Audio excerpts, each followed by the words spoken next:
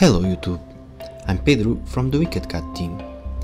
Now that we have concluded the videos on materials and the standard shader, it's now time to move to another feature of Unity, this time physics. On the next couple of videos, we will talk about several physics components that you can find in Unity and how they work. Today we are going to start with the rigid body. If you enjoyed this video, remember to leave a like, and if you want more Unity 5 tutorials, remember to subscribe to our channel. So, right now we still have the same scene with our truck and our cube. In fact, I'm actually going to delete our cube because we won't need it anymore. So, like I said, we have our scene with our truck. Now, notice that our truck is basically in the middle of nothing, so it's the only game object that we have in our scene besides our directional light and our main camera. And in fact, let me actually center the game camera to our view, so align with view right here, perfect. So now that we have everything set, you will notice that if I press play, let's just hold on for a minute while the engine starts. Okay, so if I press play, as you guys can see, basically nothing happens. The truck stays still. However, this should not be happening, because on real life, if the truck is in the middle of the air, the truck would fall, right? So we want our truck to fall if it has nothing under it. Basically, we want to apply physics to it, in this particular case, the gravity. So in order to apply physics like gravity to our game objects, we need a component called rigid body. So you can set a rigid body to receive forces and torque in order to make your game objects move in a realistic way. Using forces on a rigid body to manipulate the game object creates a very different feel and look than adjusting the transform component that you have right here directly. Usually you shouldn't influence the rigid body and the transform at the same time, because this may get you weird effects. So as rule of thumb, you must choose which one will get you better results and use that for your specific case and stick with it. So, trying to keep this simple, if you actually want to use a rigid body to move your game object, you basically don't change the values of the transform by script, and if you want to use a transform to change the position or the rotation of the game object by script, you don't apply forces to the rigid body. Otherwise, they will conflict each other and you may get really weird effects that you don't want. Now, the biggest difference between using the transform and the rigid body is the use of forces. So rigid bodies can receive forces and torque, but transforms cannot. You can translate and rotate a transform, but this is not the same as using physics. Adding forces or torque to the rigid body will actually change the object position and rotation of the transform component. So this is why you should only be using one or another. Again, if you use both, you will have weird effects because you are saying something with the transform, but the rigid body at the same time, if these are getting forces applied to it, it's changing the transform at the same time your script is trying to change the values. So we will get a big mess out of there. So changing the transform while using physics could actually cause you problems with collisions and other calculations. So before we add a rigid body to our truck, let's first organize our assets hierarchy. First, I'm going to rename our loadmaster cargo object to mesh. Let me just change the name here. And now I'm going to check if he's on position 0, 0, 0 with rotation 0, 0, 0, and yes, everything is in place with scale 1, 1, 1, so perfect. And now what I'm actually going to do is to create a new game object, this time an empty game object, create empty. I'm going to make sure that it also is in position 0, 0, 0 with 0 in all axes for rotation and 1 in all axes for scale. And I'm going to call it loadmaster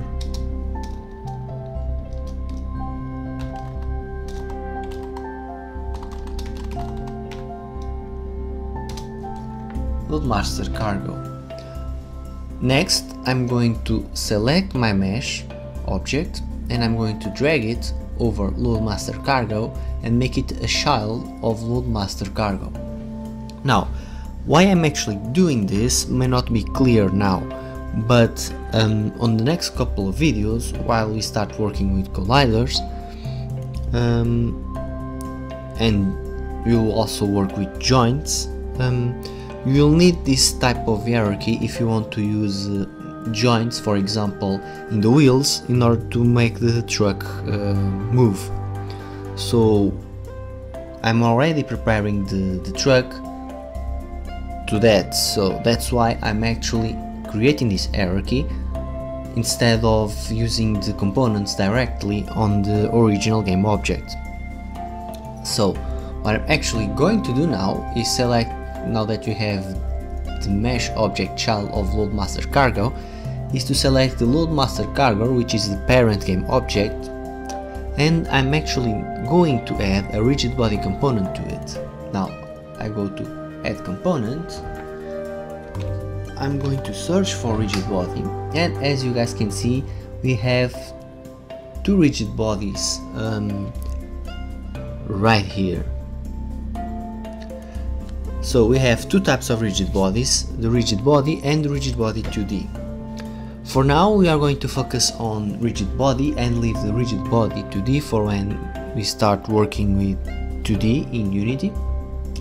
So I'm going to select rigid body, okay, and now with the rigid body attached to my game object, we can see on the inspector that has several components, and I'm going to talk about them a little bit. So the first parameter is mass.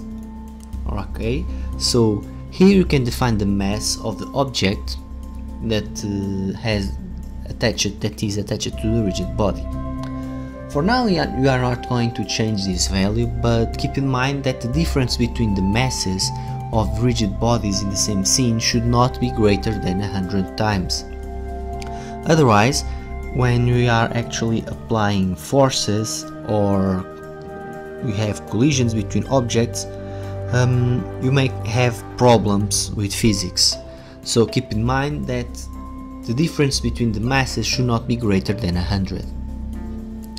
Now, the next component, drag, sets how much air resistance affects the object when the object is being moved by forces. So 0 means no air resistance, and if you actually change this to infinity,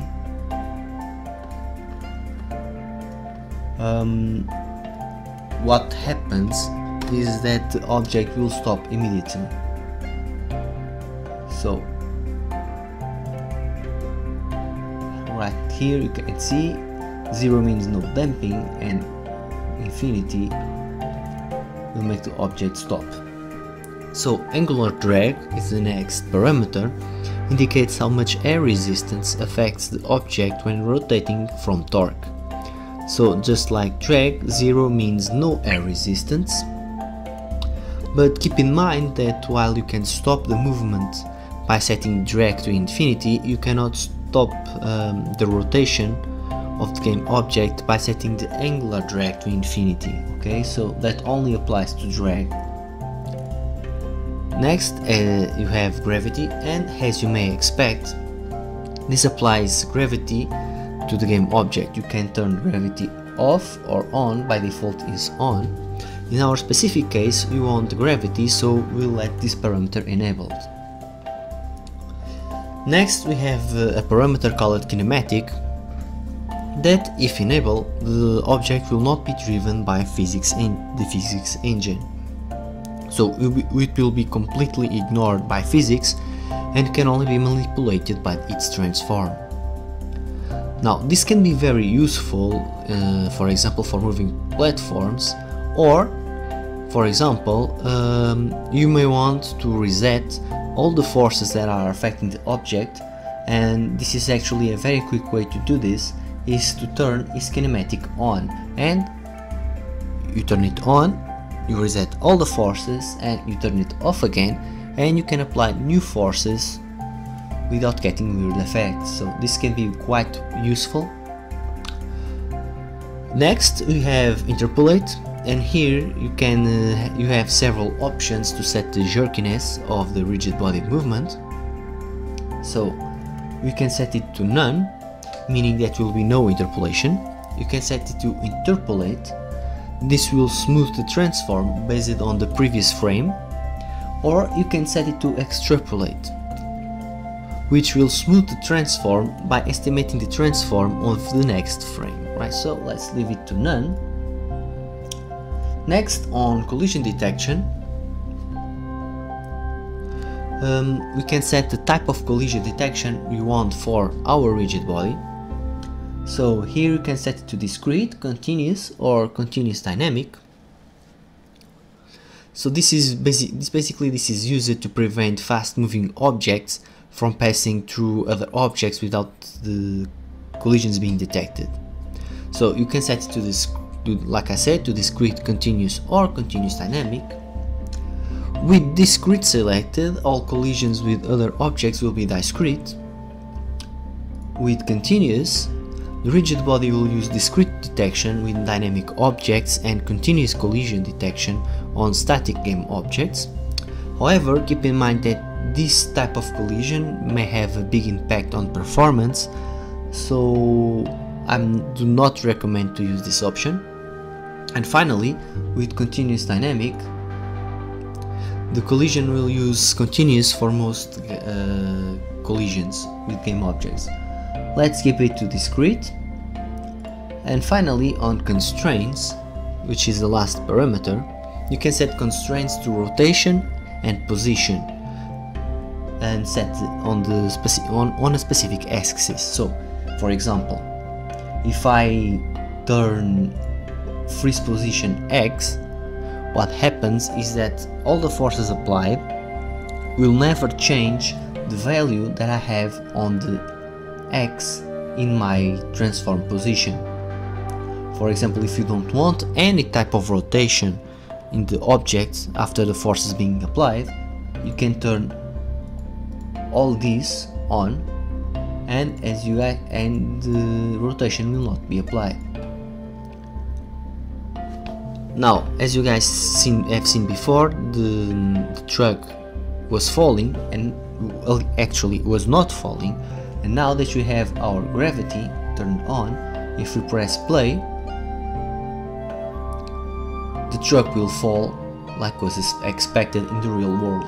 Now, to give you a quick example on the constraints and how you can use them, for example, let's say that we don't want our game object to change position in the y-axis. I simply go here to constraints and turn constraint on y-axis on, and if I press play now, we still have the gravity on, but the game object will not move because we have the constraint turned on. If I turn this off, it will stop, right?